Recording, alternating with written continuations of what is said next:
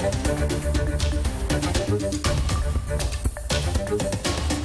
we do have late word this afternoon. There's new information coming in on the tragedy we all woke up to this morning. The man who police say shot and killed 8 people overnight at a FedEx facility near the airport in Indianapolis is a former employee, and he killed himself after his killing spree.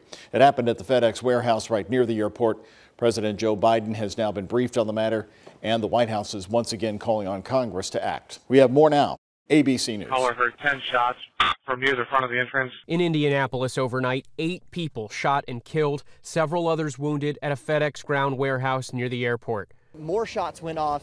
Somebody went behind their car to the trunk and got another gun, and then I saw one body on the floor. We're told around 100 workers were on duty when the shots rang out. Officials say the gunfire started in the parking lot and continued at the building, adding that the massacre was over in a matter of minutes. An internal briefing from the Department of Homeland Security says this facility is the second largest FedEx Express hub in the world. The gunman dying by suicide, according to police.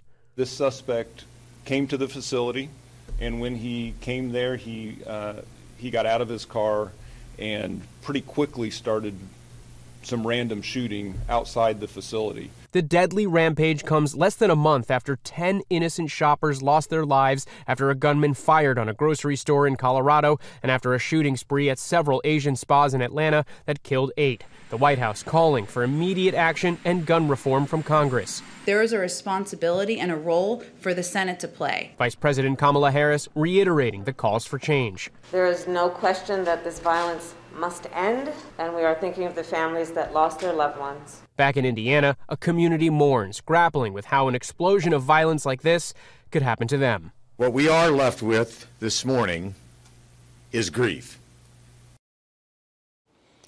The mayor of Indianapolis speaking right there. The Gun Violence Archive says 147 mass shootings have happened so far this year. Their definition of a mass shooting is a minimum of 4 gunshot victims.